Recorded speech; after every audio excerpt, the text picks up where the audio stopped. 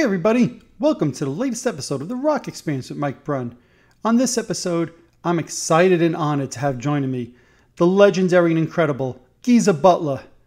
We're going to talk all about his newest book, Into the Void. This is a great read. I highly recommend it. He'll share with us during this chat some stories about working with Ozzy, working with Dio, almost reuniting last year with both Tony and Ozzy for a performance and why that didn't happen, and so much more.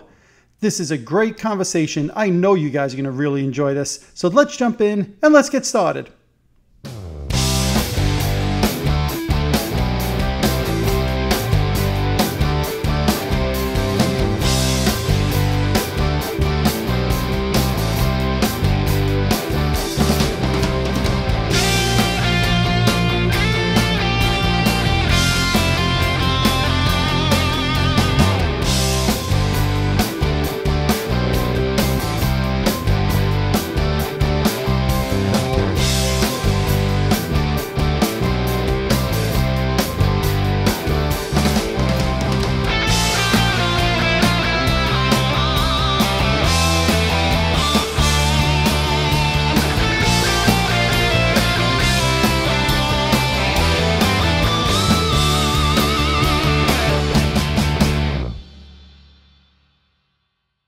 Thank you. I have to just start off by saying it's an absolute honor to have you on the show today to talk about your book and your amazing career. So thank you for joining me today.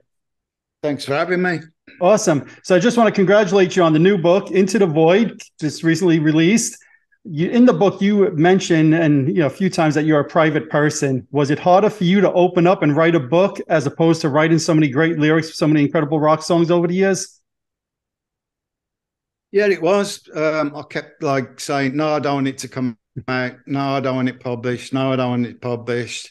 And they kept saying, why? You got to do it. You got to do it for the fans. Because I wrote the lyrics.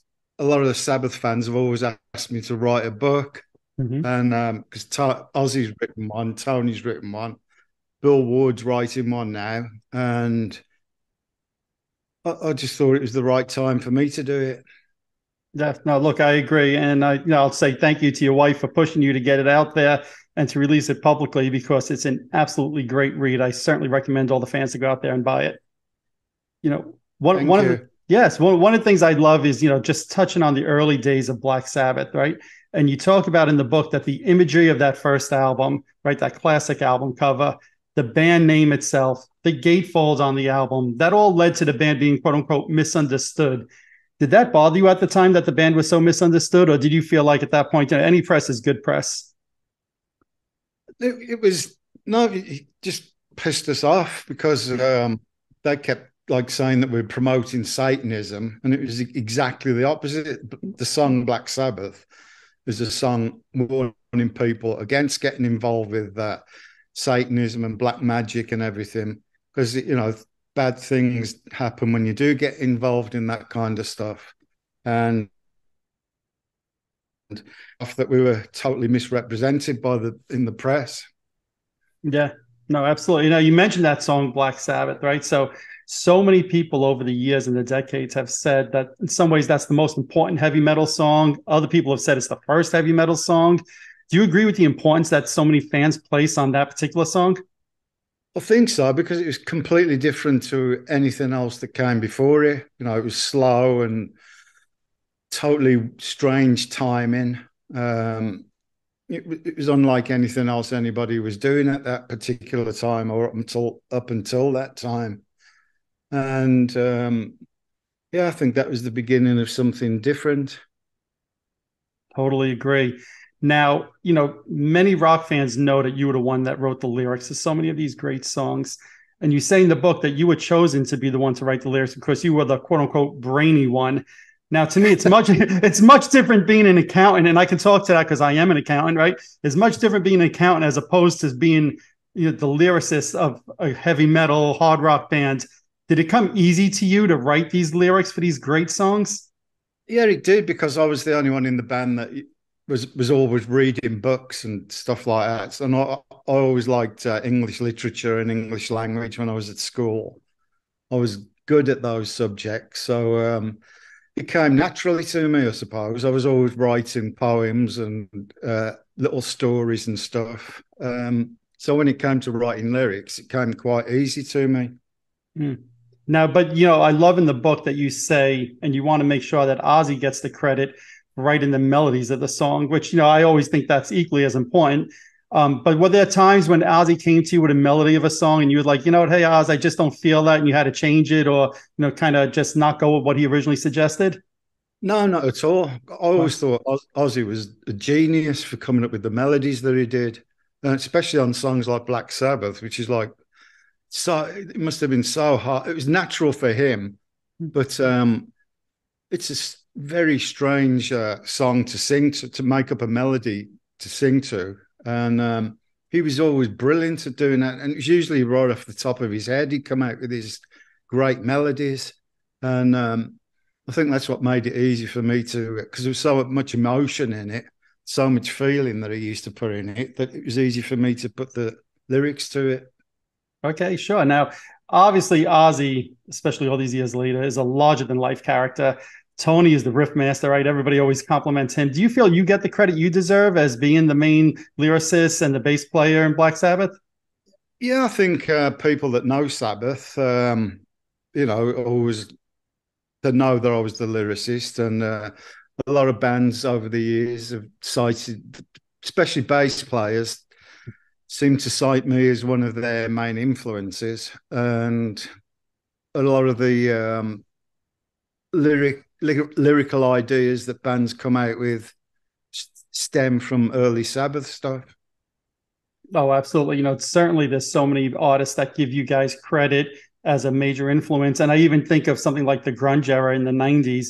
So many people either loved grunge or hated grunge, but so many people also pointed to saying that it was influenced heavily by Sabbath. Did you agree with that? And did you like the grunge movement? Yeah, I love it, particularly Soundgarden. I really love Soundgarden and stuff, and I always noticed the influence that Sabbath had on their kind of stuff, even the lyric content. And and Dave Grohl's always said that Sabbath were a massive influence on Nirvana. Yeah. And so, it's just what people have said to me. Yeah. So, Is there yeah. anybody that said they were an influence that surprised you? I can't really think off the top of my head. Okay, fair enough. I know when I was reading your book, you mentioned the show where Kiss opened for you guys in '75. And I remember reading Ozzy's book that you referenced before, and Ozzy saying that that's the first time he knew he had to leave the band because you guys felt scared to, kind of go on after Kiss. Is that Ozzy overreacting, or did that show really have an influence on the band? Well, yeah, up until that time, hardly anybody had any kind of a stage show. And we'd never seen anything like it. I mean, it was like unheard of to have flames and fire on stage and explosions and all that kind of thing. It was the first time I'd ever seen a band put on that kind of a massive show. Hmm. Usually, bands would just walk on, plug their amps in, and play, and that was the standard form up until until Kiss came along, Yeah. and there was Alice Cooper, of course, but I think Kiss took it that much further than Alice Cooper. Yeah, no, without a doubt. Now, you mentioned before how the song Black Sabbath is misinterpreted by people. And I love this reading the book because I never knew this, that the song Iron Man was actually based off of Jesus. So just talk about that for a moment because that blew my mind as I'm reading that. Yeah, well, I was brought up a very strict Catholic, and um, I just based it on when Jesus went into, I think it was went into Jerusalem, or I think on Palm Sunday, as it is in the Catholic Church, and he was like welcomed as a new savior and everything. And by the end of the week, people had turned against him and crucified him. And so I based the same thing on Iron Man. That Iron Man had gone into space, and he saw what he sort of traveled through time and Mm. saw what was happening with the Earth, and came back to warn people, and people just laughed at him. And rather, instead of like Jesus forgiving everybody, Iron Man takes his revenge on everyone. I love it. I would have never thought that Jesus was the influence of that song. Now, to me, again, another part in the book which kind of blew my mind is you talk about in the late '70s where the band was trying to decide like, hey, should we go down a road of like being a softer rock band like the Journeys that are popular at the time, or should we follow the hard rock stuff like the punk rock bands that are out there right now? Did you feel at that point Sabbath was maybe becoming a little bit more of a follower as opposed to the trendsetters you guys were in the early 70s? I think we were running out of ideas. We had, I think that what caused it was when we found out we were being ripped off so badly, and we had we'd done all these massive tours, sold millions and millions of albums, and we had nothing in the bank to show for it. It was all gone, and the lowest point came when the tax man sent us the bill for all this money that we'd never seen, and we had to like put everything into paying back taxes for money that we'd never seen. So, and I think it just wore the band down. And trying to get away from the management, we had to go through when we were doing the Sabotage, the album, which is why we called it Sabotage. Mm-hmm. Was lawyers coming in to the studio every day, and we've been subpoenaed for this and subpoenaed for that, and sued for this and sued for that, and it just destroyed us. And I think the music started to suffer, and a lot of the bands that were supporting us were more melodic, like Boston, and they were like selling loads of albums. Warner Brothers had sort of lost interest in us. They were promoting Van Halen, and we just sort of were confused about what direction to go in. I think when punk came along, it brought back the rawness and the hard hitting lyrics that we were sort of losing. And we weren't there was nobody in the band to say, right, this is the direction we're going to go in, let's do that. That had gone, and it was like we were all confused. Each one of us was like, well, what direction do we go in now? And that's what led to the breakup, really. Sure. Now you mentioned Van Halen, and obviously they opened for you on the Never Say Die tour. There's been a lot of press over the years and fans saying that, hey, Van Halen was better than Sabbath was on that tour. Other people say, no, Sabbath is Sabbath. They were better. What's your take? Do you think you were a better band on a nightly basis with Van Halen on that tour? I wouldn't say better, but we certainly held our own because people were coming to. It was the Sabbath following that was coming, and Yep. a lot of them, when Van Halen went on, they were surprised at how good Van Halen were, and we were fans of Van Halen as well. Yep. And the two bands got on like houses on fire. We got on great with each other, and we used to party every night. And yeah, so we didn't. Tony and Eddie got on great. At first, Tony was a bit pissed off that Eddie was doing these longer and longer guitar solos. And Ozzy was peeved that Dave Lee Roth was going out and using all Ozzy's things. And I Yep. think that really started getting us down in the end. And, some people love Sabbath, some people love Van Halen. The one thing, the record company was out and out promoting Van Halen. We were on the same record company, but all the backing was going into Van Halen. They were forgetting about us. Yep. So Now, yeah, I think it was just a good show all around. oh, I So agree. I fully agree. You talked about, like Sabbath was a little bit more on the decline at that point. Yet for me, my introduction to the band actually was the Mob Rules album, right? And I know it's a couple of years later. And then from there, I worked my way backwards. Now, obviously, at that point, Dio was in the band. Would you say Dio helped resurrect and save Black Sabbath at that point? absolutely, Ronnie was just the thing that we needed to come into the band. He was so full of enthusiasm and ideas, and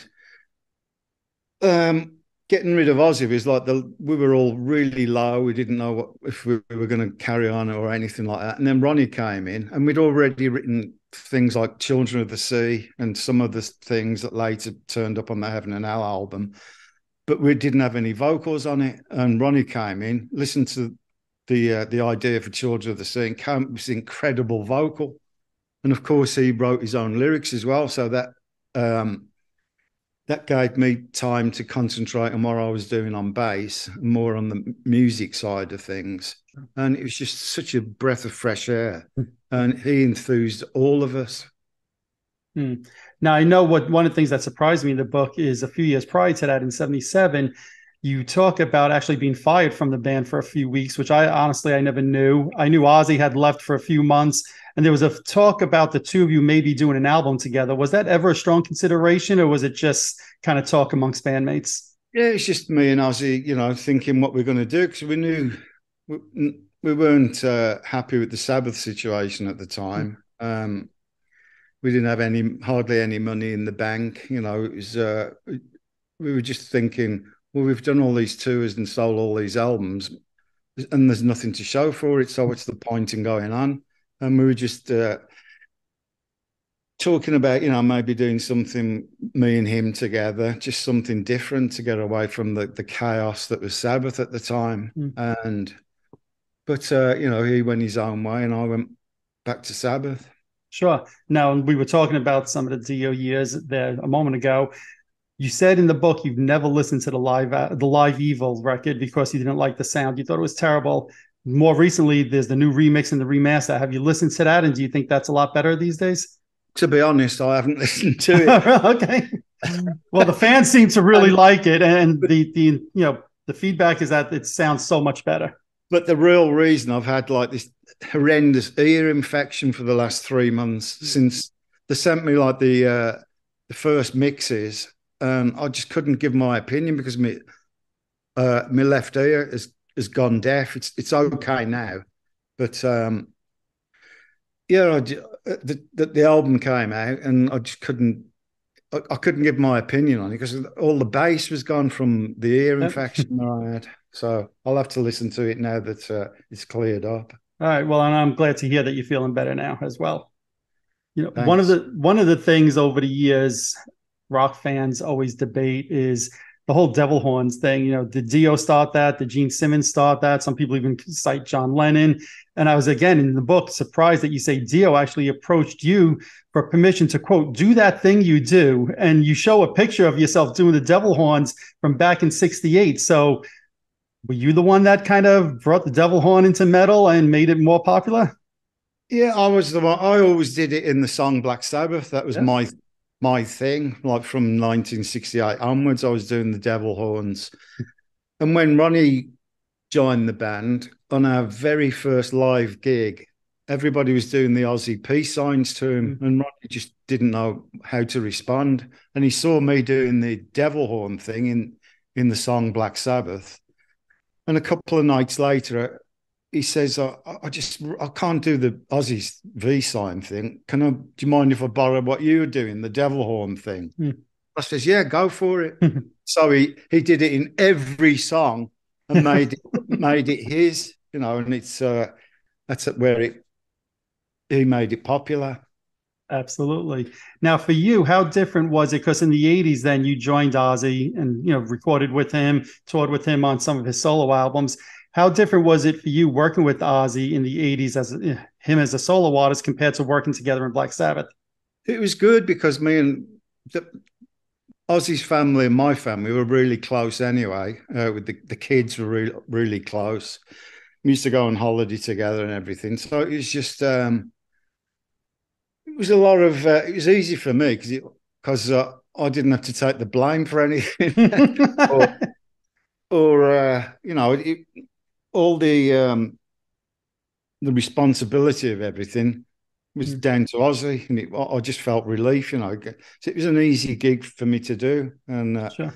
we were good friends.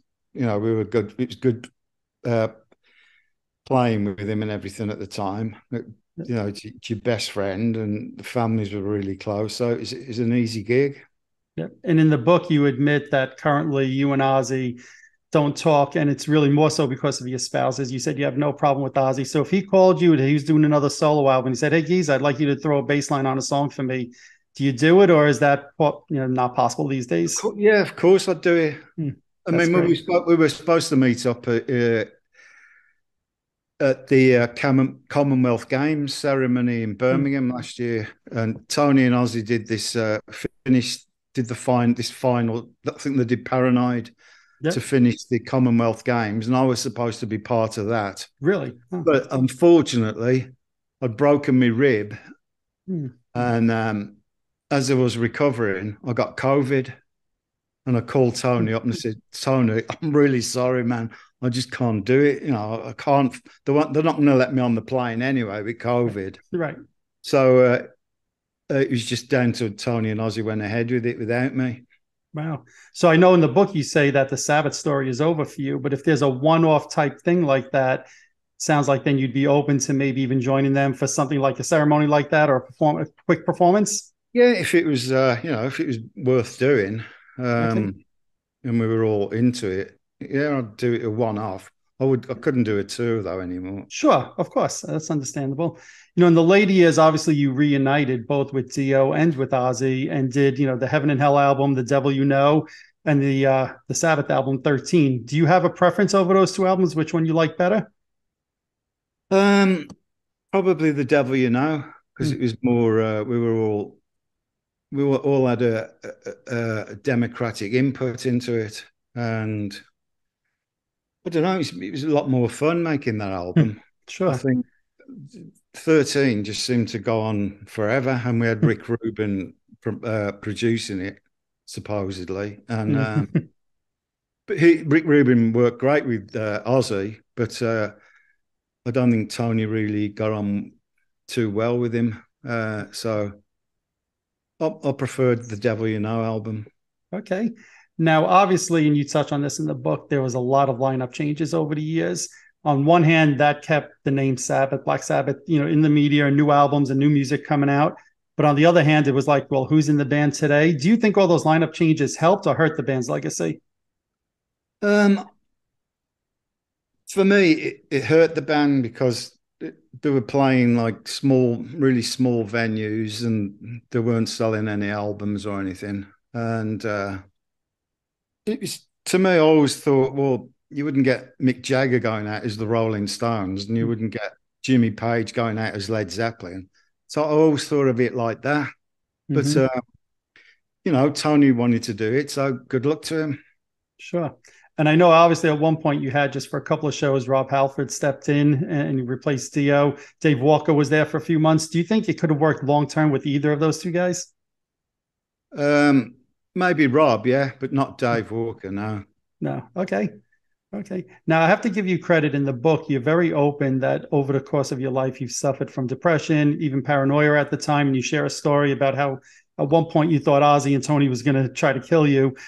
So I want to just thank you for being open about that because so many people look up to rock stars and people like yourself and legends and say, what a life. And I'm hoping just from reading your book that maybe that could help somebody else to search out help and get help because this is taking care of yourself and mental health is an important thing. So I want to thank you for highlighting that in your book. Well, people just haven't. I mean, it's different these days because people are finally talking about it. Whereas in the not so long ago, it's like it's such a stigma to it. People would think, oh, if he's depressed and he's mentally ill, you can't talk to him. He's a lunatic. Should be in it. Mm-hmm. But it's nothing like that. It's just like everybody has bad days, but when you have like clinical depression, it's like the black hole, and you can't remember what normal life is, and so you think that you're going to be feeling like this horrible feeling forever. Sure. And I mean, luckily now you can get lots of treatment. There's different pills you can medicine that you can take, pills and stuff like that, or you can go to therapy. And people are open about going to therapy these days. I speak to a lot of people now about it, Yeah.